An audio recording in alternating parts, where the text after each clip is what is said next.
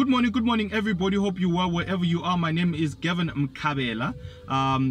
Happy Friday to all of you. Wishing you nothing but the best for today. Now, please listen up. If you're about to buy your investment property or buy to let property using bank finance, so buy to let property is where now you're buying this property and then you're going to rent it out. So somebody will be paying you rent. Okay, so it is critical for you to go and negotiate with the bank on the interest rate. So please negotiate the interest rate. Now, I know that we can sometimes be scared of negotiating for the risk of us losing a deal, especially if it's your first time. But please note that the interest rate is a cost, and that cost plays a factor within your monthly cash flow. So if your intention is to build this portfolio over time, so paying less and maximizing on the rental income is crucial. So you want then to keep your costs low so that you can then maximize on the rental income that you are getting.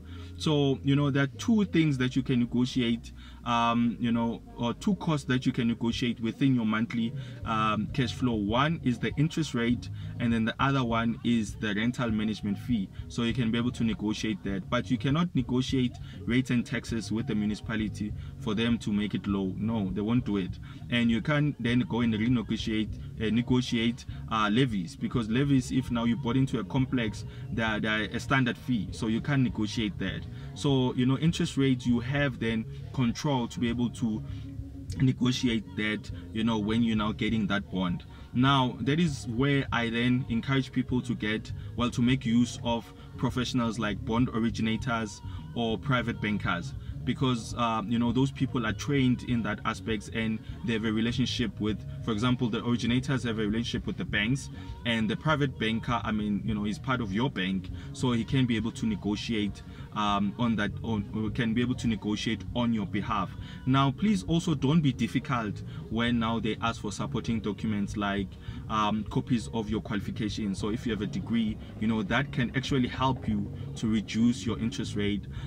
If now all of a sudden when they granted when they looked at your score, maybe it was low, but maybe you did something and then your score is a bit higher, or now you have a professional designation, now you're a CA, so you can use these things to be able to influence the interest rate that you get. So don't be difficult when they ask for that, because it's for your benefit. Now, remember that when you enter the space of buy to let, that is a business, so you have to treat it like a business. And one of the key drivers of business should be to reduce costs and maximize income. So you want to get as much rental income as possible, but reducing the cost at the end of the day. And where you can be able to negotiate, please negotiate. And even if you are not buying, you already bought that buy to let property, you can still go back to the bank to renegotiate. And that is why I posted that episode on refinancing, and I was talking about refinancing on a non-cash payout. I was talking about that, where you can negotiate the interest rate that you are getting. You can renegotiate the term as well, because remember, the term also has a big factor within your cash flow. If now you take 30 years compared to 20 years, the repayments every month are not the same. So it's very important to be able to understand that.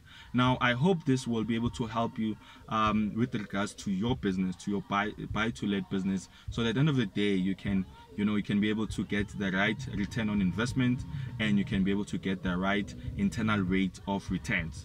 So all of these things I'm going to touch on in the next couple of weeks, where I'll be going deep into property investing within my channel, Gav Talks Property and Finances. So on that note, please don't forget to subscribe. So subscribe, click on that link, and be able to subscribe. And please don't be stingy.